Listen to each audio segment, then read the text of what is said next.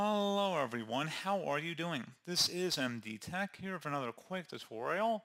In today's tutorial, I'm going to show you guys how to hopefully resolve if the Microsoft Teams camera is not working properly on your Windows 10 or Windows 11 computer. So this should hopefully be a pretty straightforward process here, guys, of how to get the issue resolved. And without further ado, let's go ahead and jump right into it. So all you have to do is open up the search menu, and you want to search for settings.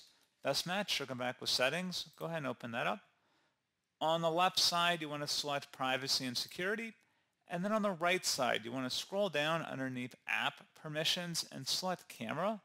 You want to make sure camera access is toggled to the on position, as well as if you want to scroll down, make sure that Microsoft Teams is also toggled to the on position.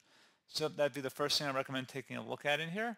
Something else I would look at as well, if you close out of here, and if you right-click on the taskbar and select Task Manager, select the Startup Apps icon over on the left side, and you want to locate Microsoft Teams.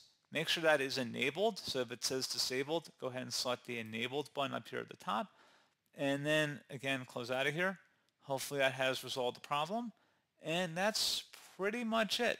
So as always, thank you guys for watching this brief tutorial. I do hope I was able to help you out, and I do look forward to catching you all in the next tutorial. Goodbye.